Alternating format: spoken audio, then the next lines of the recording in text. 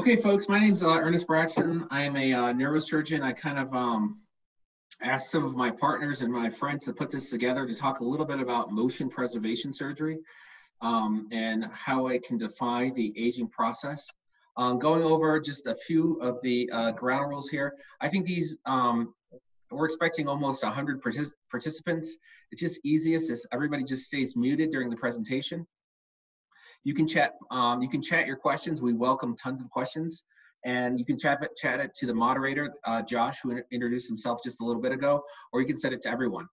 Also, if you just want like a doctor-to-doctor personal appointment, we can do that in person or in telehealth by calling 970-569-3240. First off, I'm going to introduce our panelists. First is going to be Max Cedar. He's a fellow at the Stedman Institute. He specializes in shoulder replacement surgery. He's literally in surgery right now. We're hoping he gets out of surgery so he can do his part of the talk. So we put him towards the end. Next is going to be one of my partners and good friends, Dr. Nathan Cafferkey. He's our adult reconstruction specialist, and he's going to talk a little bit about hip replacement surgery and knee replacement surgery. And then the next person is a really close friend of mine, John Sheff. We've worked together really closely over the last 3 years doing spine access and bringing that service to this part of the country. I couldn't do these operations without him. So, and he's going to talk a little bit about, you know, what is a spine access surgeon? Why do I need a spine access surgeon? I don't want to spoil his talk. And let's get after it. So, you can't have a talk today about COVID, but I'm going to talk not about all the stuff you hear on the news, but how things are going on locally. We're going to talk about how degeneration can impact natural movement and see what options may work best for your personal region of pain, and talk about the next steps to get it fixed, hopefully. So you have to be under a rock to not have heard of the COVID-19 panic caused by the SARS-CoV-2 virus. I'm just gonna just put a public message out there that this tends to affect folks that are a little bit older in age with underlying health conditions, although it can affect the very young as well as anyone. But I have some good news. So the good news is that the cases in Eagle and Summit counties are decreasing, and elective surgery is back. We've gone from a stay-at-home order to a safer-at-home order, and we're expecting a lot of those restrictions to be revisited and slowly eased up towards the end of the month. We are taking every precaution to make your surgery safer, and we now have readily available testing. If we think it's necessary, or if you want to be tested, these are the places you can go to get tested to make sure that you don't have the virus and you're just an asymptomatic carrier. So the next slide is, I'm just going to give you an overview. I'm going to tell you what you're going to hear before you hear it. We're going to talk a little bit about hips and knees. I'm going to talk about the neck and back. Dr. Sheff is going to talk about safely accessing the spine. And Max, if he makes it out of surgery, is going to talk about shoulder replacement surgery. And we have a special part. We have Josh going to go over a little bit about the physical therapy options. So with that, I'm going to turn it over to Dr. Nathan Cafferkey.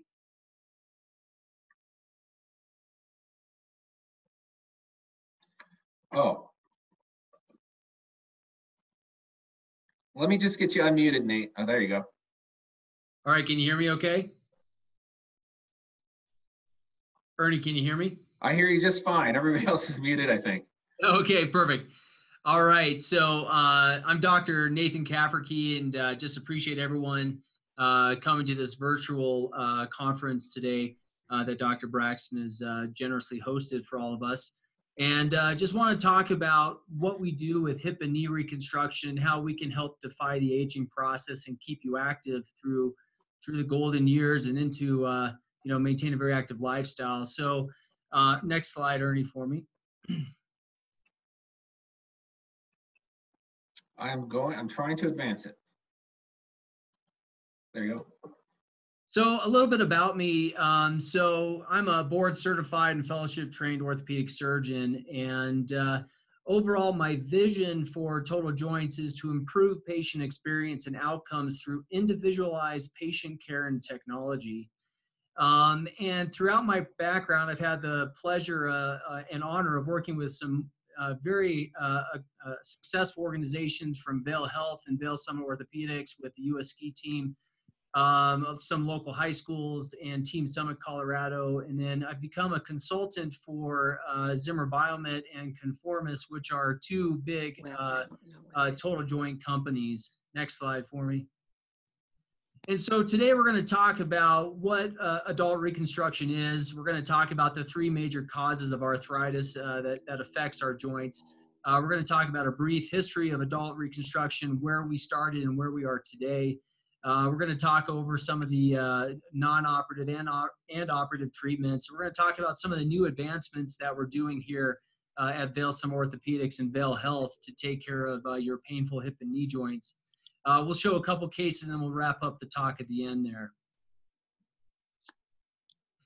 So again, adult reconstruction is really an orthopedic subspecialty that focuses on the surgical treatment of painful arthritic and knee conditions. Next slide.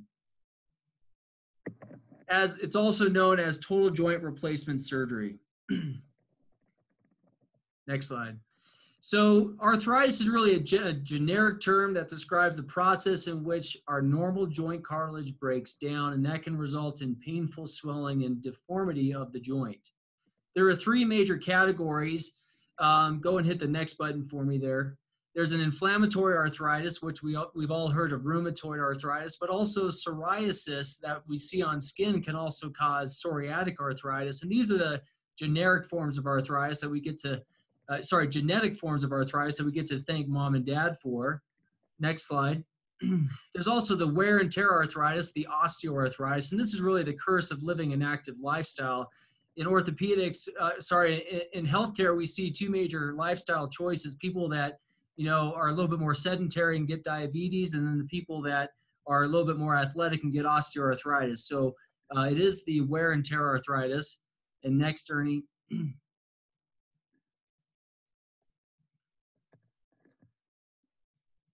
I am trying. Okay. There we go. And then the next one is that post-traumatic arthritis. You can hit the next button there. And this is where that last ski run got you. You were heading down, last run of the day, and unfortunately you got injured and it led to arthritis in the future. So those are the three major causes of arthritis that we take care of today in total joint replacement surgery. Next slide, Ernie. So overall, the hip joint is really a ball and socket joint. These cartoons here represent kind of what a healthy joint looks like versus what a diseased joint looks like. A healthy joint shows a nice, smooth, healthy ball and socket joint, and an arthritic joint is really broken down. It shows a lot of potholes and deformation of the joint. Next. Josh, I think we got a question out there. Yeah, I just sent it to Nate via chat. I don't know if you wanted to answer afterwards or not, but Pat was wondering if there's any conflicts with stem cell treatments before surgery. Not really. So what we do know, Pat, thanks for the question. What we do know about stem cell therapy is that it's safe. There is some kind of benefit as far as pain relief and so on, but it doesn't appear to regrow cartilage like we would hope it would. Once we get into the structural deformity, the stem cells won't recorrect that structural deformity. So typically we're looking at joint replacement once we tip into that mechanical structural issue. We typically would say you should wait 3 months between an injection and a joint replacement. I will say that that's mostly based off steroid injection studies. So we really don't know how long you have to wait between a stem cell injection and a total joint. But rule of thumb is the closer you get to 3 months, the safer it is. But again, stem cells, a lot of interest, a lot of excitement about stem cell therapy, but unfortunately it doesn't appear to be helping the joints that are dealing with structural deformity. Thanks for the question, Pat. Hopefully that answered it. So next slide, Ernie, for me. So this is a picture of a knee, a cartoon of a knee. Again, on the right side, I guess the left side of the screen would be kind of what a healthy knee joint looks like. And as you can see, an arthritic joint is broken down and basically destroyed with lots of osteophytes. Those are the bone growths that we see, and a lot of cartilage loss. So we have this denuded cartilage or denuded bone with lack of cartilage that is resulting in a lot of pain. And unfortunately, again, once we see these kind of joints, the stem cell therapy won't take care of that underlying structural issue. But it may give you some kind of pain relief. For how long is somewhat unknown. Next slide. So you have joint pain. So now what? Well, now you have a couple options. You really have two major options on the table. One is you can continue with the non-operative treatments. That consists of physical therapy, injections, and this is where steroid-based injections really have shown a lot of benefit in the research. There's also some other aspects or other injections available to you, like the viscose supplementation or the Synvisc or the rooster cone injections that people ask about. And then we are starting to do more stem cell therapy, stem cell injections in this area as well. But as I just alluded to, we don't see a lot of structural relief from those injections, but we do see some pain relief that can happen from the stem cell therapies. Weight loss can be helpful. Remember, we're not asking people to lose tremendous amounts of weight, but for every pound we carry on our body, about 3 times that amount of weight is felt across the hip and about 4 times that amount of weight is felt across the knee. So losing 5 pounds is equivalent to your knees feeling like you lost 20 pounds and your hips feeling like you lost 15 pounds. So losing a couple pounds can make you feel a little bit better. Anti-inflammatories like the Advils and the Leads of the world can be helpful. And activity modifications, meaning if it helps you or if it hurts you, don't do it, do something else. And once we exhaust the non-surgical treatments, that's when we start talking about total joint replacement surgery. Next slide. And currently there's no medical cure for arthritis. So the good news is that's how we all get to work together. Next slide. So you can hit the next button again. So osteoarthritis and post-traumatic arthritis, again, lower impact exercises such as swimming and biking and elliptical machines, all these things are great to keep your joints moving. And the more you move a painful joint, actually, the better it feels. Most people have some startup pain and say, oh, it hurts when I start moving it. But once they have been moving it, that pain gets better. So, and remember that the lower the impact, the activity, the less painful forces you feel across the joint. So we want to keep our joints moving. And in reality, it's really use it or lose it mentality. Hit the next button for me, Ernie. Next. And then next. So over-the-counter anti-inflammatories like Advil and Aleve, ibuprofen, Celebrex, all those things can be helpful. Narcotics can be helpful when the pain is severe, but remember, narcotics do not treat the pain, or sorry, do not treat the arthritis. They only mask the pain. Next slide. Hit next. Next. Next. So overall, osteoarthritis and post-traumatic arthritis, really the intra-articular injection options are really steroid and viscose supplementation injections. Again, stem cell therapy is definitely new in the world of arthritis. It definitely has more literature to support it in the sports world. But once we get to arthritis, it's really still somewhat of an unknown realm. Maintaining a healthy diet, such as, avoiding the sugary foods that can get you into trouble. Just trying to live a healthier lifestyle can be helpful. Next slide. And maintaining a healthy body weight, what we call BMI, can also be helpful. Again, just trying to minimize how much weight we feel across the joint. Just losing a couple pounds can make your joints feel better. Next slide. So overall, once we exhaust the non-operative treatments, we can get into the operative management. This is where I come into play. And we use 3 major companies, Zimmer Biomet, Conformis, DePuy Synthes. We'll go over all of that, and we'll explore some of the cases that we do here in Vail. Next slide. So to understand what we're doing today, you really have to appreciate where we came from. Over 100 years ago, there was really minimal treatments for arthritis, and most patients were somewhat left debilitated in wheelchairs or needing a lot of family support to mobilize. Next slide. But over the last 150 years or so, we've done a lot in the world of total joint replacement surgery on the hip side of things. Starting in 1891, they were starting to explore the idea of implanting ivory into the hip. Obviously, that wasn't great. So they started to explore other alternative substances like glass in 1925, and then started using more metal substances in the early 1950s. It wasn't until Sir John Charnley in England in the 1960s really came up with the modern low friction hip replacement. And if you look at the knee side of the history, back in as early as the 1860s, they started interposing soft tissue into the joint, trying to kind of buffer that painful arthritic area. And, you know, if you think about when x-rays first came out, which was really around the 19th century, the fact they were doing this before x-ray was pretty incredible. In 1947, the hinged knee replacement came out, and then we kind of advanced from there. In New York City in 1973, Dr. Insall is known as the father of the modern total knee replacement, and he came up with the total condylar prosthesis that replaces all three components. In no way would I compare myself to some of the legends in arthroplasty, but what we do today is vastly different than what we did in the 1960s and 1970s. A lot of us have family members that went through those surgeries that you know, spent days in the hospital, and now we're able to do amazing things such as outpatient rapid recovery total joint surgery. With total hip replacements, for instance, we're doing a lot of minimally invasive direct anterior hip replacements, utilizing computer navigation and rapid recovery protocols. And this is all covered by insurance carriers. And we know that greater than 90% of our total hip patients are now able to meet safe discharge criteria in about 24 hours. You know, if you look at our knee replacements too, knee replacements are typically, honestly, a little bit more of a more intense surgery and a more intense recovery, but we're still able to do some minimally invasive knee replacements with robotic and custom-made implants.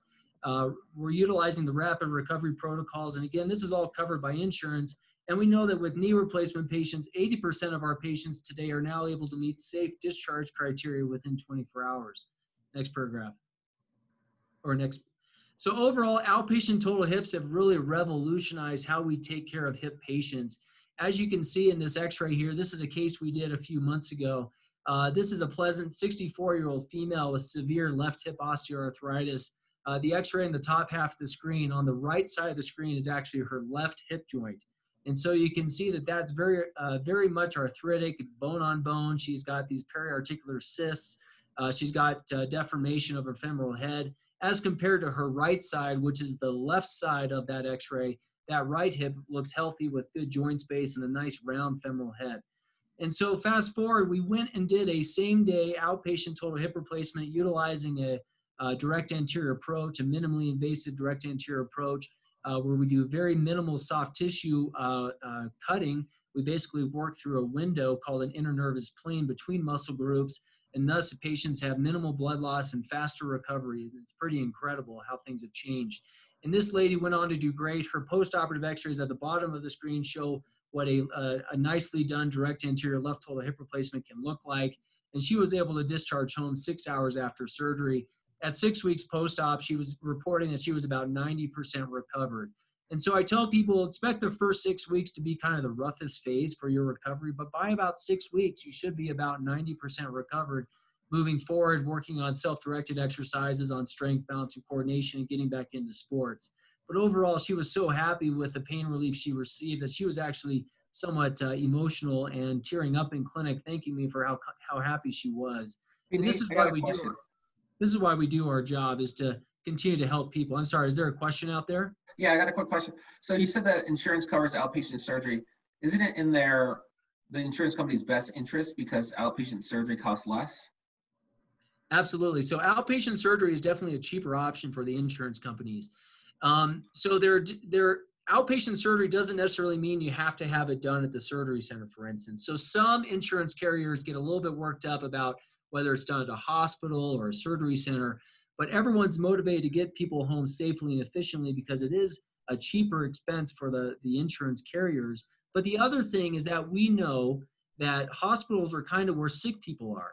And we know that total joint patients typically aren't sick. So there's really not a lot of reason to be in the hospital, with the exception that if your pain is too intense or medically there is an issue, obviously we would keep you. But we want people to get home because home is now safer on average than the hospital, given the situation around us. And overall, this is the newer technology that we're using. There's a lot of information on the screen, but the implant that we use, with what the navigation system looks like, and this is through a company called DePuy. DePuy has a long-standing history of excellence in arthroplasty implants.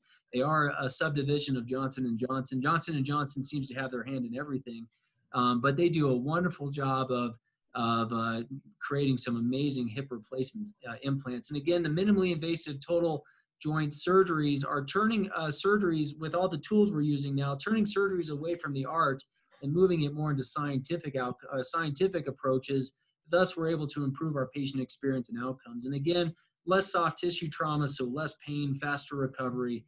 And overall, historically, 10% of our patients were dissatisfied on the historic registries, but overall now with our newer technologies, we're seeing 95% of our patients reporting excellent outcomes, to the point where they forget they even had a hip replacement, and that's incredible. Next slide.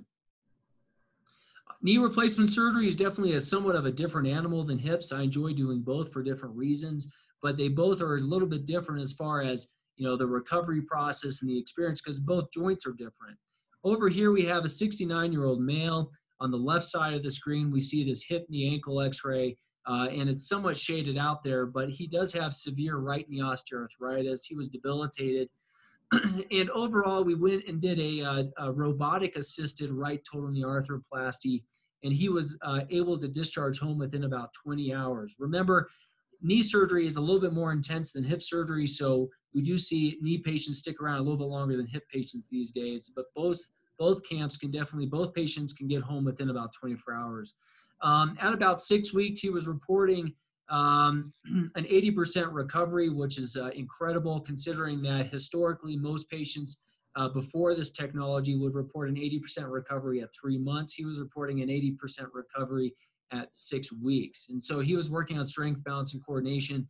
And one of the coolest things I ever did was I actually went and was able to ski with this gentleman 6 months after his surgery, and he was skiing better than I was, and he was pain-free, which was incredible.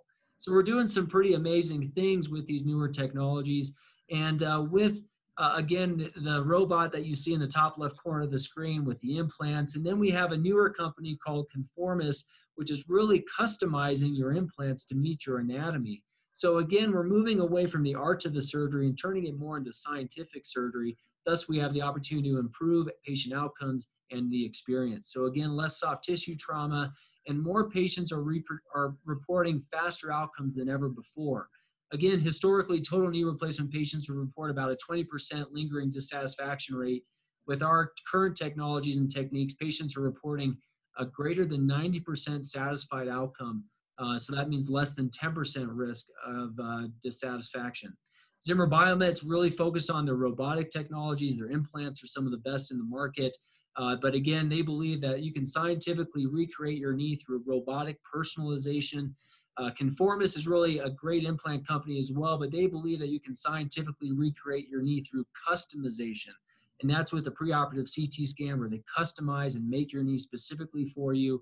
And with the robot, we're dealing with a robot that is able to do the same thing for you. So we have two different ways of doing knee replacements, and both are cutting edge and amazing to see the patients do well. And again, we're excited to be able to take care of anyone who needs our services.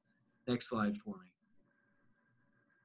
So overall, last few questions. When should I have my joint replaced? Well, overall, it's a complex decision. It's really a discussion between you and your family and your surgeon. You really want to make sure you've tried and exhausted all the non-operative treatments first, but your body eventually will let you know when it's time. And remember, as a surgeon, I'm here to help you get where you want to go. And overall, the other question we get is, what activities can you do with a hip replacement? Oh, I heard that you couldn't do things, and I'm not supposed to do some activities. Well, overall, in today's world, we let you kind of get back to doing whatever you want to do. Now, if you never skied before a joint replacement, may not be a good time to pick up skiing after a joint replacement. But in reality, you can start golfing and skiing and biking and hiking and swimming and doing all these wonderful things. But again, we still want people to be cognizant that the higher demand sports like running sports and certain aggressive court sports are putting more impact on the artificial implant.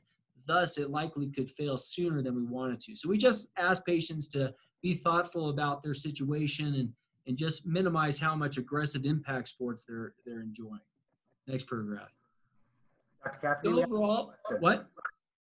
We have another question from Joanne. She was wondering, the two replacement options that you showed, are they both covered by insurance usually? So the Zimmer Biomet is. Conformis is a little bit more challenging based on your insurance. I think they're both great options, and I'd be happy to talk to you more about those options. But Zimmer Biomet is covered by all insurance carriers, and Conformis is a little bit more hit and miss depending on who you have as your insurance carrier. Medicare, for instance, is happier to pay for Zimmer Biomet, but we can get Medicare to cover Conformis too. It just takes a few more steps. Private payers are typically a little bit more generous, but again, it sometimes comes down to who your insurance carrier is. So the next question by Linda. Hi, Linda, I hope you're doing well. What is the difference between a knee resurfacing and a knee replacement? Functionally, they're actually the same thing. So oftentimes people misunderstand what the word replacement means. I've had some people ask me if I just cut out their knee and I put in a cadaver knee, and that's not really what we do. So what we do is a knee replacement means we resurface the bony ends of the anatomy, the femur and the tibia, and we put in metal implants there, and we put a plastic bearing between the two metals to prevent metal rubbing on metal. So that's what a replacement is, and functionally they're synonymous with each other. Thank you for the question, Linda. So overall, total joints are better today than they've ever been. Patients are getting back to an awesome quality of life sooner. Rapid recovery protocols from our anesthetics that we use. Our anesthesia team in Vail is amazing in doing some amazing cutting-edge anesthetics for patients. Physical therapy is also an incredible aspect of your recovery, and with what Josh does and his team at Avalanche Physical Therapy, it's been better than ever. Newer technologies allow us to do more minimally invasive total hip and knee replacement surgeries, and we're improving surgeries through customization of your own joint. And again, we're moving away from the art and moving towards science, and thus this allows me to improve your ability to and reproduce from case to case your outcomes. So people are doing well in a more reproducible fashion. And it's a team-oriented approach. So overall, people can do well, but we want to work together. And if you're not happy, I'm not happy. If you're happy, I'm happy. So we have a teamwork approach. We want to get you through this and get you happy. If you have any other questions, I'd ask you to go to my website, nathancafferkeymd.com. It's right there at the bottom of your screen. Write that down. I'm sure that'll answer a lot more of your questions. And I appreciate everyone's time tonight. Thank you, Dr. Braxton, for inviting me to join. Hey, Nate, will you stick around? I think there's another question. Yeah. Therese says, you did a total knee on my left knee 2 years ago. Now my right knee probably needs it. What would be different now? Hi, Therese. Good to hear from you. I hope you're well. So 2 years ago when we did your knee, we did a Zimmer Biomet knee replacement without the robot. You've done really well with your knee replacement, which is great. Remember, robotic surgery isn't, let me back up. Robotic surgery is really looking to help those 20% of people that struggle. And we're trying to squeeze that number from 20% to 10% or less. And robotic surgery has the ability to do that. I think for you, since you've had a really good result with your initial knee replacement, when we do your other side, which I'd be happy to do for you, we can talk about this. But I think a robotic surgery may be a little faster recovery for you since it's less soft tissue trauma. And so that's what I would recommend today. The anesthetics we're doing, the whole experience is actually revamped from 2 years ago. What we do today is actually different than we did 2 years ago, and vastly different than we did when I was a resident 10 years ago. So I appreciate your question. And I think Dale has a question. I had a total knee by Rick 11 years ago. Is a replacement dramatically different today? It was a different brand. Right. So the implant companies actually, the difference, so there's a lot of generational advances in the biomaterials, so the implants and the plastics, the metal and the plastics between the 80s, 90s, and early 2000s. They were just, every 10 years, a better implant understanding was coming out. In the last 10, 15 years, the implants haven't changed a whole lot because what we found is that the implants themselves are the best they've ever been, and they've tweaked a couple things when it comes to the plastic. But what we're really wondering is maybe the implants are great and maybe it's us as surgeons that can be better. And so that's why we're leaning towards technology. But the good news is that an implant you got 11 years ago, if it was done nicely, which I'm sure it was, knowing the surgeon, you have really about a 80% chance that knee can make it 20 years. So a very good opportunity. It'll last you a very long time. Linda also asked a question. If someone needs a new knee replacement, so if someone needs a knee replacement, is VSON currently scheduling? And if so, how soon? Yes, we are scheduling. With the coronavirus, we did have to slow down for a couple weeks, but we've picked back up. with pretty significant energy, and we are taking care of a lot of patients right now. We are usually able to get people into the OR within about a month from the time we decide to do surgery. So if you are interested in having a knee replacement done and you want to come talk to me in clinic or through a telehealth visit, I'd be happy to do that. And if we do feel surgery is the next step, we can probably get that done in about a 4 to 6 week time frame. Okay, that was a really great talk. Will you stick around if more questions come up for our Absolutely. panel? Sure. Really appreciate it. That was really great. So now we're going to switch over to another area of motion preservation. We don't have the 150 years of history that the hip and knee doctors do, but there is newer technology in terms of replacing the cervical disc as well as the lumbar artificial disc. And I'm just going to give you an overview about those two different types of surgery. So the question I have to ask you is, do you have neck and shoulder pain that lasts more than 6 weeks? Well, if it's failed conservative management and it's persistent for more than 6 weeks, cervical artificial discs are an alternative to fusion. The arthroplasty, or the motion preservation, allows you to maintain your normal natural motion and also reduces the biomechanical stress that you have above and below that segment of your spine. Now, there are some caveats. You must be skeletally mature. We don't do this on kids because they're still growing. Generally 18 to 67, and you really do need a surgeon's evaluation to make sure you don't have other problems besides the disc causing pain, like your facet joints. If your facet joints are the cause of the pain, I'm going to show you what those are. You might need a different procedure, and this is appropriate for both 1 and 2 level disease. So here's just an anatomic picture of a normal spine over here on the left. And then when the discs degenerate, there's a whole cascade of degeneration, starting from just a torn, a thinning of the disc, maybe some bone spurs, a tear in the disc, to a bulging disc that might be pinching a nerve, or a full-on disc herniation. These things can all occur. If left untreated, oftentimes these segments will go on to fuse on their own, but I'm finding that we can go in and intervene with an artificial disc. Now, I was talking a little bit about these facet joints. So just like you have joints in your hands, there are joints in your neck that allow it to move. And they're pictured here. And I would think of those like the hinges on your door. And if your facet joints are really degenerated from an arthritic process, putting in a new artificial disc with a bad facet joint is like changing the door without the hinges. So you may not be happy. So that's why everybody needs an individualized evaluation to see if they're a candidate. This is I think a great video that really demonstrates the difference between fusion and artificial disc. Now, when you're fused, it's not that you can't move your neck at all. You can still move your neck, but however, if you look at the red areas, there's more stress above and below the area that was fused. So that load gets transmitted. That could mean a reoperation. We know that natural history is for degeneration, but we think that the fusion process may accelerate that degeneration. And that's one of the main reasons I took an interest in motion preservation surgery. I started doing this while I was in the military, where we have a lot of young soldiers, airmen, and sailors that live really active lifestyles to keep us safe. And I didn't want to fuse their neck and limit their ability to wear a Kevlar helmet or fly in a jet or serve their country. So that's why we have, that's where I kind of got really indoctrinated into doing artificial disc surgery. I wanted to keep this not so granular, but I wanted to talk a little bit about some of the studies.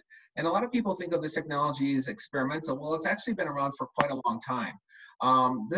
They're publishing the 10-year data on this artificial disc. The 7-year data has already been published.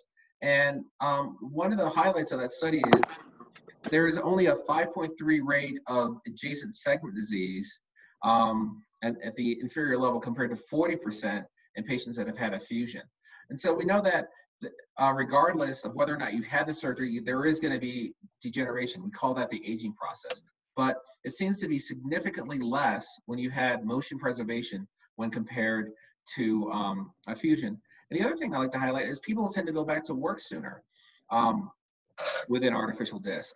I think the process of putting it in is actually a little bit simpler than doing a fusion. And because of that, I think people feel more functional and more active. That's an overview of artificial discs in the neck, but we also have a solution for back pain. And now back pain was always the hardest thing for a surgeon to treat. It's always the most difficult thing to treat. Everybody will either have back or neck pain, and if they don't have back or neck pain, they have dementia. So everybody gets these disorders if you live long enough. Lumbar artificial discs are also an alternative to fusion. The arthroplasty also preserves the motion in the spine. Patients also must be skeletally mature and have treatment-resistant degenerative disc disease. And I didn't put an age limit on that because it's really individualized, but I would say the age is a little bit narrower. It's around 18 to 55, maybe up to 60, depending on what the facets look like in the back. And this is appropriate just for a single level in my hands. I recommend just doing this for a single level. Dr. Braxton, Dan had a question for you. Yeah. He wrote in the chat. Oh, Dan Fishman, my L5-S1 disc degenerated to the point that it's essentially gone. Some years ago, a surgeon suggested an artificial disc was dangerous at a joint, likely slippage to cause more damage. Was that true then, and is it true now? I think your surgeon may have been referring to an earlier generation of artificial discs that had a very, very rare instance where the plastic or the polyethylene could slip out. Now that rate was extremely low, far less than 1%. The latest generation has not seen any of those types of problems, and I can talk to you a little bit more in detail. So, was it true then? I don't know. I mean, I think there was a perceived risk. I think it was very small. Is it true now? I'd say with the latest generation, it's not. It's not true. With a revision rate of far less than 1%. Texas Back put out a study looking at over 700 patients in 7 years with all different types of generation discs being put in, and the revision rate was far less than 1%, less than 7. All right, that was a good question. So with chronic back pain, with the neck, I said 6 weeks, you should suffer with a neck pain, try conservative management with 6 weeks. But if you have pain for 6 months, a little bit longer for the back, and you start to evaluate your life, are you having difficulty doing tasks around the house, the ability to work and be productive, playing with children or grandchildren? Does your spouse think you're grumpy all the time because your back is killing you? Do you not do activities? The test I like to do, ask my patients, is if Brad Pitt or Jennifer Aniston showed up and wanted to go on a walk or a hike and you said no because your back hurts, you might want to think about an artificial disc. Okay, gardening activities, being sexually active. If those things are if you're not able to do those things because of back pain, I think it might be time to try an artificial disc. And you may have already tried these kind of procedures in the past: non-steroidal anti-inflammatory, physical therapy, TENS unit, that's transcutaneous electrical stimulation. And not that common, but it's out there. Opioids, drug pumps, laminectomy, nerve blocks. It doesn't mean that you're not a candidate. You just need to be evaluated, okay? And talking about total disc arthroplasty, my model, although we do fusion operations are a great operation, especially in the setting of trauma, or if the spine really needs to be reconstructed. But if I can refuse to fuse, I do. I think if motion preservation is an option, I look for a reason not to do it, not a reason to do it. Because the fusion can increase the biomechanical stress on other parts of the spine. The first generation was launched in 2004. The most recent generation, launched in 2015, is FDA approved and it has long-term results. And we'll talk a little bit more about that in the coming slides. It's a treatment option for those with severe back pain that doesn't improve with non-operative therapy. So this can't be, you decided to do some yard work this weekend and now your back's hurting. That's not the right person. It's somebody with 6 months of severe back pain. And the procedure is done through a small incision through your abdomen, and Dr. Sheff is going to talk a little bit about that procedure. The exciting things coming up in the long-term studies are we're seeing large amounts of patients returning to work, greater than 80%, and patients stopping narcotics. The next slide is going to be a video, and I'll just narrate it, and it just shows you how it goes in. Dr. Sheff has a video of how we get there, but this is what happens after we get there. So once the spine is exposed, we remove the diseased and damaged disc and put in the new implant. The implant is a single step insertion. We don't have to assemble it in vivo like the previous generations. The implant is designed to fit a number of different surfaces, and it's coated with a roughened surface that allows for bony and growth. Because people ask me, well, if you're not using screws, how does it stay in?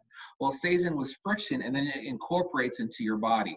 And that's why I ask people to avoid high stress and activities for at least 8 to 12 weeks after surgery. But they're walking the same day after surgery.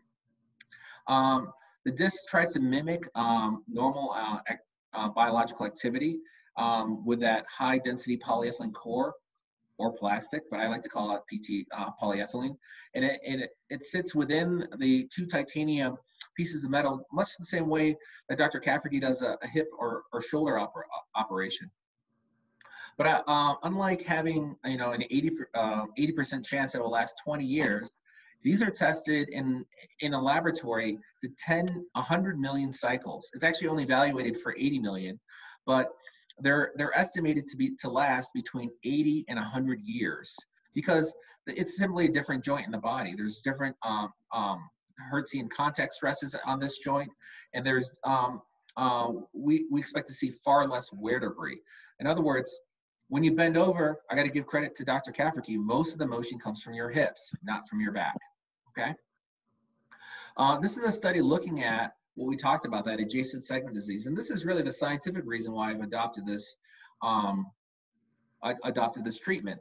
The conventional fusion, which I also perform fusions on the right patient, it does great. It does great, but after 5 years, you can see that there's more stress above and below.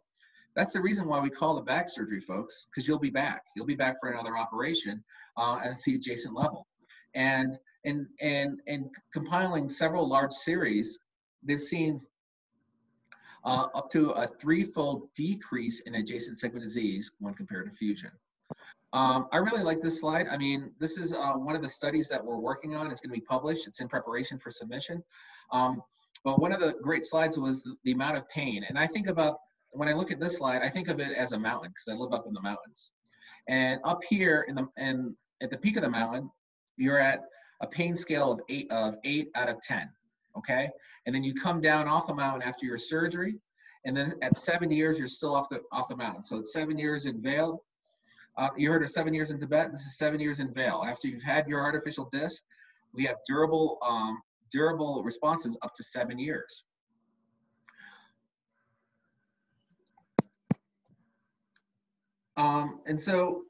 And when I took an interest with lumbar artificial discs, I decided we should try to report some of our findings to the rest of the community. And so we pooled a bunch of experts in the area to look at, are you seeing your patients return to work? Are you seeing your patients go off narcotic?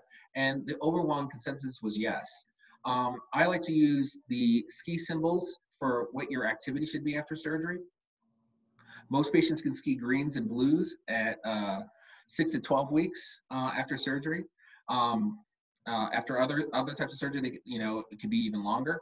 But at 6 months, you're skiing diamonds, just like Dr. Cafferty's patient skiing black diamonds, skiing circles around them. Okay. Return to work. I said it was over 80%, and it looks like 86% of folks are returning to work by 3 months. That's full-time work, and the rest are doing part-time work. One flaw in this study is some people wanted to switch to part-time work, or maybe they weren't able to get full-time work. But the vast majority of folks with these problems are returning to work. And the same thing was shown in our study, with the vast majority having people return to work in 1 to 2, a sedentary job in 1 to 2 weeks, physical labor work, working at Home Depot or Walmart at 6 weeks, and work involving heavy lifting at 6 to 12 weeks.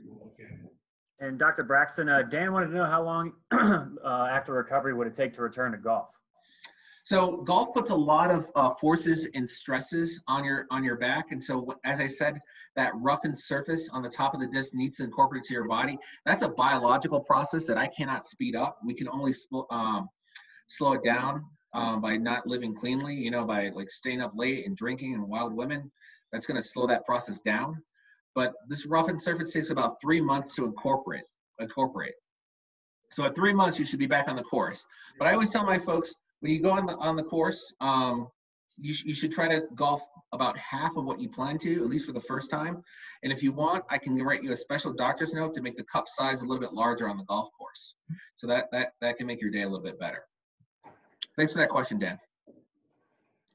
So now I got to tell you, this study has not been published yet. It's 7-year data that's in preparation to be submitted to Spine. They just recently published in December the 5-year data, but it's showing all the same things: decreased narcotic usage down to essentially zero, improved function, decreased disability, and decreased adjacent segment disease. That's what I was talking about, those forces above and below the spine. Reduced pain, and 86% returning to full-time work. So I talked about what we do when we get there, but I can't get there without an experienced surgeon. So is Dr. Sheff available to talk a little bit about spine access? Thank you, Dr. Braxton. Sir? Thank you for letting me participate in this this community outreach opportunity. Basically, I've tried to tackle a couple of the most commonly asked questions that I get, but just as an aside, and I think Dr. Braxton included this towards the end of his slide set, you know, I maintain a website as well, and really try to keep it as up to date as possible, give patients as much information as possible to make educated decisions about, you know, future care and what procedure is right for them. I've had the really distinct pleasure of working alongside Dr. Braxton now for the past several years. We actually served in Afghanistan at the same time. We didn't find out till we met a few years back. So he's a decorated Air Force neurosurgeon. I'm a lowly Navy surgeon, so that's kind of the relationship there. But a lot of times patients will come see me after they've been evaluated by Dr. Braxton. He's recommended a lumbar spine procedure from the front, and oftentimes people will ask me, well, what the heck, why are we working on doing surgery on my back from the front? Dr. Braxton can certainly delve into a lot of the details and benefits to you as a patient working on the front, but it sort of stands to reason there are a lot of critical structures, precious real estate that lies between the skin and the spine when we're working through the abdomen itself. So we find that a team approach, using what we term a spinal access surgeon, which is my part of the contribution, and then the spine surgeon themselves, provides the safest, most efficient, and most effective operation to get you a great outcome at the end of the day. Really, in this day and age, pretty much anybody can be a spinal access surgeon. A lot of subspecialties do these types of procedures. I've chosen in my practice to make it the entirety of my focus. So these are really the only procedures I do anymore on a daily basis. And the reason I chose to do that is there are some complexities built into these types of procedures, namely moving blood vessels around and off the spine, that I think really mandate the highest level of proficiency when doing these types of procedures. And the other thing that I believe Dr. Braxton and I have certainly found in our own experience, and also looking back to both our military histories, is working as a team. I think everybody wins in that circumstance. You know, sometimes it helps to have a second set of eyes, second set of hands, and it at least offloads some of the stress of the operation. But this really, the team approach really starts for us even before we step foot in the operating room. And that relies on a lot of conversation, dialogue, review of imaging studies, et cetera. And what we try to do is ultimately come up with an individualized care plan for each patient. So we try to bring both of our expertise to bear, finding the best operation for each individual. So go to the next slide. A lot of times I think patients want to know, you know, what are the implications of having surgery on the spine from the front, and are they a candidate for that? And really, with my practice being predicated on anterior spinal access surgery, really the focus is on minimally invasive spinal access surgery. And I do think that over the course of time, developing proficiency in really trying to reduce size of incision, limit tissue trauma, and we'll talk a little bit more about that here in a second, what that means. But we find that that translates to overall better outcomes. So that's a quicker recovery, quicker return to activities like the question regarding golf and skiing and those things. So minimally invasive surgery really affects that directly. And in order to do minimally invasive surgery on the front of the spine, because of the critical structures we're working around, I think it requires a lot of detailed planning and preparation. Things I look for are, trying to avoid any situations with what we consider advanced vascular disease. Those are things like aneurysms of the arteries or significant narrowing of the veins. Those things can be treated and resolved, and then you may be a candidate for minimally invasive anterior spine surgery. But we like to kind of have those things addressed first and foremost. Try to identify patients with limited prior abdominal surgeries. On my website, I have kind of a general list of things that can preclude anterior spine surgery. I would say that list is pretty short. Again, it's sort of one of those, if there's a will, there's a way. When we have a quality team working together, I think we can accomplish most things safely. And then generally speaking, we want you in good health. We want any other medical conditions managed effectively by your primary care doctor, and we're pretty vigilant about checking for those types of things. So now to kind of jump forward, how is the exposure actually performed? I really try to break down the procedure into sort of three major parts. I'm going to focus here on what we consider the spine access portion, and that a lot of that involves moving blood vessels and other critical structures out of the way. Then we shift to the spine part of the procedure, which is Dr. Braxton's specialty, and then we close up the wound.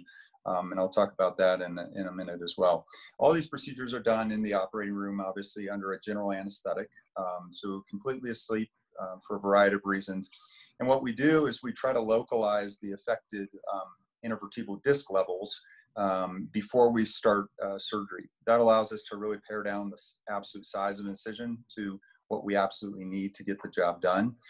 For a single level surgery, disc arthroplasty, like we're discussing here today, typical size of the incision is about 2 to 2.5 inches. That allows for adequate exposure of the spine and placement of the implant without, again, any unnecessary surrounding tissue trauma.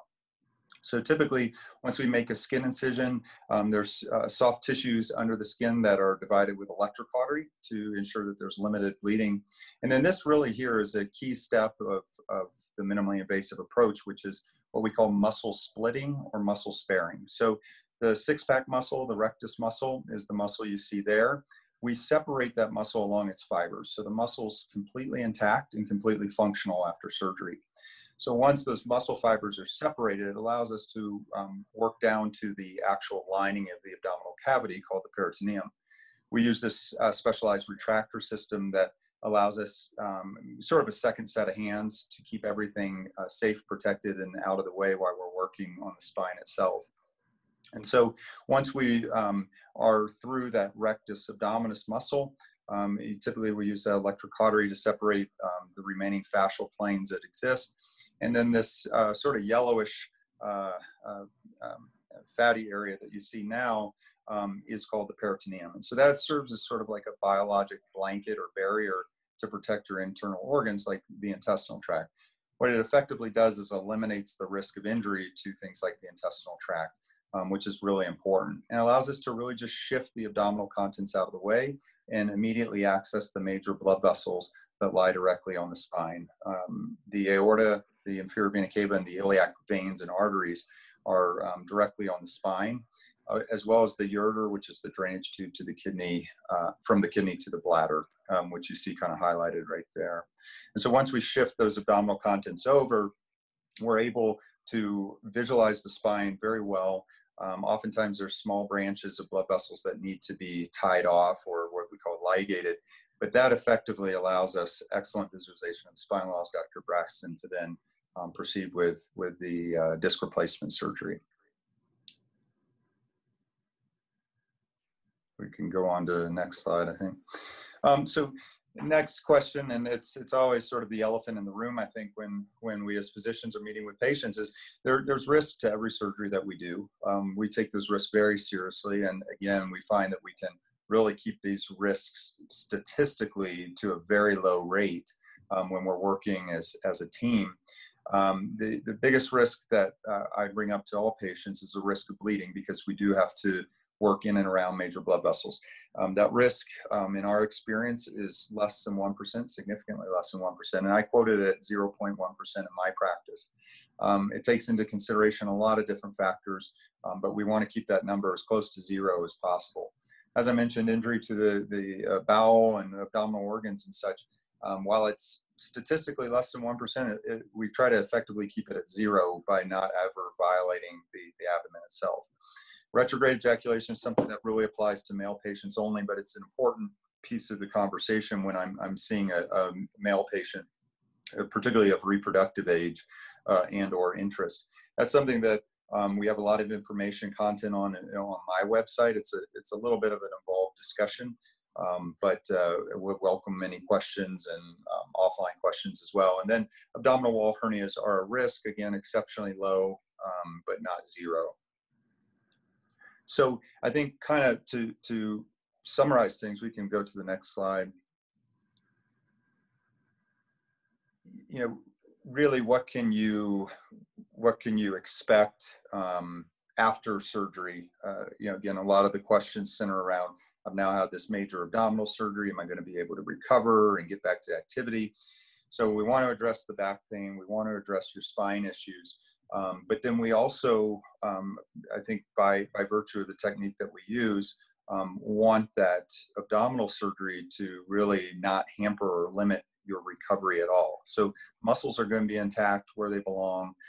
We've seen less pain as it compares to traditional open surgeries, particularly open back surgeries, and really an earlier return to full activity. So getting back on the golf course, getting back on the ski slopes, we really see that as a priority.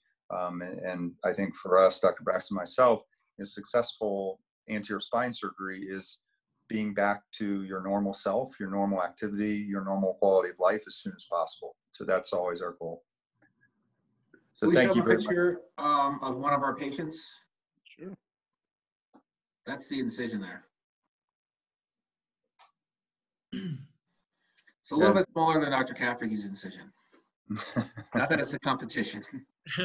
So my incisions are about 4.5 inches for hips. But that's, I got to admit, hearing Dr. Braxton and Dr. Sheff talk, it's pretty incredible to see where spine surgery has gone. Again, 10 years ago when I was on my spine service rotation, we would have the general surgeons come in and do spine access for us, and they had, patients would have a 1-foot-long incision sometimes, and then we do our spine fusions. And so with that being said, we've morphed away from all the things I learned 10 years ago into this pretty amazing space of minimally invasive technology. And I got to admit, Dr. Sheff, that's incredible. You're able to do all that through such a small space, and especially with Dr. Braxton doing what he does, it's just remarkable. Yeah. I've had cases where it's actually, I have trouble getting the implant into the incision because Dr. Sheff, we have words. So I just did a scan of the participants looking for Max, and I did not see him. Max, if you're out there, can you? So Max sent us an email. He just started his last case, so I don't think he's going to be able to make it. Okay. Well, I'm not qualified to go through Max's slides, so I think what we'll do is maybe cut to the physical therapy talk. Does that sound all right with everybody? Okay. So these are Max's slides. Oh, we have one other question, actually. This is from Linda. Can any of the new scientific implants with the seminar appropriate for stenosis? For spinal stenosis? Is that question? Yes. So yeah, so there are implants for spinal stenosis. They've been around for a long time. I think the early generations were like X-stop, and now there's newer generations of interspinous implants that can be done. My preference to treat spinal stenosis is just simply to take a small 18-millimeter retractor and just clean it out with a drill and microscope. There's certainly implants, but if you can avoid putting in an implant in the body, I would prefer to do that. And we have a really high rate of success doing this outpatient and awake through this really small access hole. We covered this a little bit in our last seminar talk. I'd be happy to talk in more detail in another visit.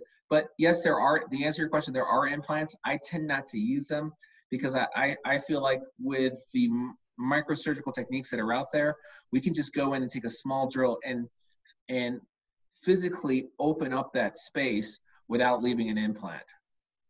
Does that answer your question for Linda? That was a good question. It's a really good question. Yes. It looks like there's a, is there another question out there, Josh?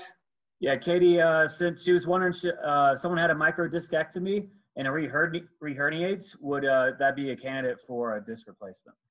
So the answer is absolutely yes. I'm in a study group with other spine surgeons, and we're talking about what do we do when a disc herniation comes back. Backing things up a little bit, a disc herniation is when that soft piece of jelly that cushions the spine comes out and injures a nerve. Most experts recommend the first-line therapy is just to use those microsurgical techniques to remove that disc. However, it can come back, and then you now have three options. And I'll tell you my favorite option. You could go back and do the same thing over again, expecting a different result. You know, go back in and try to do another microdiscectomy, clean it out, utilizing those microsurgical techniques.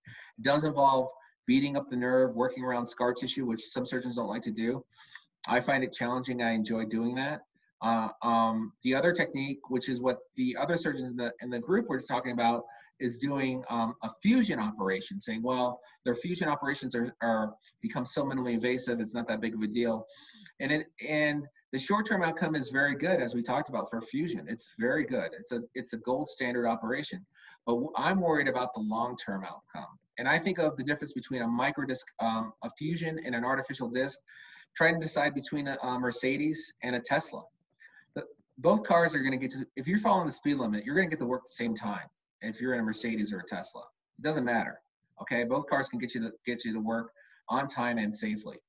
The reason why you consider the newer technology in the Tesla is for the long-term benefit to the environment, your children and their children. Same thing for the artificial disc. You consider the artificial disc for the long-term benefit of not having to come back for a reoperation at the adjacent level. So absolutely, it's one of my favorite indications for doing artificial disc is a recurrent disc herniation. There is one caveat. You have to make sure that the index operation or the first operation, your surgeon, whether it was me or someone else, did not remove too much of the hinges or the facet joint, because you have to have an intact facet joint to be a good candidate for an artificial disc. But that's a good question. I thank Katie for that question. Any more questions, Josh? Yeah, Joyce has one. Are any of these back procedures available if there is already a fusion? So that's a stickier wicket. The answer is it depends. Generally, if you're going to do a hybrid construct, and a hybrid construct is having an artificial disc and a fusion operation, I would recommend that to do that at the same time, because there can be some challenges with going back in anteriorly, going back through the front, as Dr. Sheff can talk about, a second time, because those tissue planes are not always as easy to navigate around. Now, it really depends. Was the index operation an anterior fusion that came in from the left? Now you're going to put in an artificial disc from the right, from the opposite side, or vice versa? Or was the fusion done posteriorly? So the answer is that's a very patient-specific and surgeon-specific question. The answer is yes, it can be done. If I was going to do that, my preference would be to do that up front at the index operation, but it can be done. And one more question, Dr. Braxton. Terry was wondering where you can find all this information for the slideshow so people can look at them later. Is Rachel on the line? Rachel is in charge of our marketing department. She's asked me to record this session, and she, through great pains, will find a way to post it on social media, whether that's Facebook or Instagram or both. It will be posted. It does take some time. I think that we learned a lot from our first session. This is our second one in our series of community outreach talks, and we did get it posted online so you can watch it on YouTube or Facebook at your leisure. And I have another question from Tabitha. She says, Dr. Braxton, you have discussed many different spine surgeries. With what type of spine procedures do you see your patients happiest with their outcomes? I'm gonna answer that question with another question. My favorite procedure, people ask me, what's your favorite operation? It's when people have a great outcome. But I gotta say I have the most patient ambassadors that are people that have had the surgery and they tell a friend and they volunteer to talk to other patients that want to have surgery in the artificial disc. They're the most enthusiastic patients because remember I told you I love artificial cervical discs too, but the cervical disc patients have only had pain for like 6 weeks, you know, sometimes a little bit more. The lumbar artificial disc patients have had pain for at least 6 months, and it's become disabling. To take somebody that's disabled, that's been told that there's nothing that can be done for their back pain, and then to change their life in that way, I find extremely gratifying, and they have a high rate of return to work and patient satisfaction. So I think it's hard to pick which one is the best, but I do think my lumbar artificial disc patients are extremely happy because, one, they've been suffering for it for a longer period of time. And I think the longer you suffer with something, when that pain is gone, they are really, truly grateful for that. Shall we move on to a little bit of physical therapy? Sure. Yeah, so just wanted to be brief here, but at least for us at Avalanche, we are open at all 3 clinics. We have clinics at Breckenridge Rec Center, that's where I work, at Frisco, that's actually shares a lobby with Vail-Summit Orthopedics in Frisco. And then we also have another clinic in Silverthorne. And we've been open for about 6 weeks now. And we're trying to do the best we can to be safe with this whole COVID thing going on. Everyone's wearing masks, we're taking temperatures when people show up. And we're trying to keep socially distant and limit the amount of patients that can be in the clinic at one time. But we're starting to get people back to the door. People are more comfortable all the time. We just want to kind of let everyone know that we are back to work, and it's nice too to be back since elective surgeries are starting to happen again, so everyone can get treated and get people back to where they need to be. If you go to the next slide. Perfect. So with Avalanche, it's, you know, what can physical therapy do for you? It's conservative treatment that can help either prevent surgery, get you ready for surgery, or recover from surgery/injury. And we work with all the doctors, especially at Vail-Summit Orthopedics and neurosurgery, to make sure, you know, you have good continuity of care. So we're all on the same page, you know, we'll send emails, call, text, whatever we need to do to make sure that we're all on the same page. And, you know, everyone's goal is to avoid surgery, but if you have to have surgery, we get surgery and then get you back to where you need to be. So we want to return you to a sport or active lifestyle quicker and improve your functional ability. You know, the best thing for me has been, you know, treating 93-year-old patients who are yelling at me to hurry up with physical therapy so they can go back to skiing. Everyone here is an athlete and wants to get back to what they want to do. They want to get back quickly. So it's a nice challenge for us, and it's great that we can work with these doctors. I think it was her duty to. Sorry, what was that? This what we got back. Nope. And then go ahead and go to the next slide.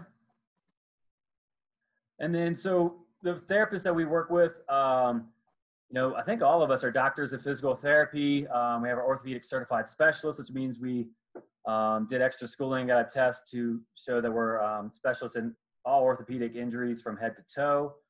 Most of us have worked with professional athletes at X Games, Do Tour, USSA, FIS competitions. That's a picture of me at the X Games this past year. Some of the tools that we use, almost everyone is dry needling certified. We work with cupping, we have hypervolts, blood flow restriction training, we have traction units, we're movement specialists, and then also we have aquatic therapy here at the Rec Center, which even if you go to the Frisco Clinic or the Silverthorne Clinic, you can come here for aquatic therapy. We do that on Thursdays when the Rec Center is open, and right now with everything with COVID, the Rec Center is not open to the public at this point, even though our clinic is open at the Rec Center. So just a quick wrap-up slide. You can get more information at Rocky Mountain ASA regarding spine access. That's Dr. Chef's website. Dr. Cafferty just launched a really, really cool website. You should check it out. It's called Nathan Cafferty MD. It rolls off the tongue, .com. And of course, my website is Braxton MD. And I just want to take a chance to thank all of our faculty presenters tonight. They're taking time away from their family in the evening. They're not getting paid for this. I don't know if you guys know this, but we're not paying you guys to do these talks. And just really love having a multidisciplinary approach from physical therapy, expert in adult reconstruction, spine access, and it's just cool to have my friends. I gotta apologize. The OR is can be a very difficult mistress. I mean, it can go long, it can go short, and Max is still in the operating room. We'll try to get him out and do his slides at another date later on in the future. We can maybe plan that out. Of course, this lecture will be recorded for posterity and posted on social media, maybe the Library of Congress. I'm crossing my fingers. Any other questions out there before we wrap up? Pat, just wanted to say, Dr. Braxton, you did a surgery in February 2018. His complex of his L4, L5 is no longer connected. He had a fusion with a new titanium disc. Since his trauma, it's probably over a year or more. He's doing really well and can ski some black diamonds at age 69. He said he did PT before and after, and he's doing really great, and he really thanks you. Oh, thank you. So that was not a paid endorsement. We really thank you so much. I'm glad you're doing okay, and probably skiing better than I am. I didn't ski much this year because of COVID, but hopefully we can get out there next year. That's great. Well, if there's no more questions, I thank everybody for their attention. I thank my faculty panel. I thank Rachel for helping putting everything together, and give us feedback. If you want us to do more of these, we certainly can. I enjoy them. Thanks, everybody. Thank you. Thanks. Great. We're out of Zoom.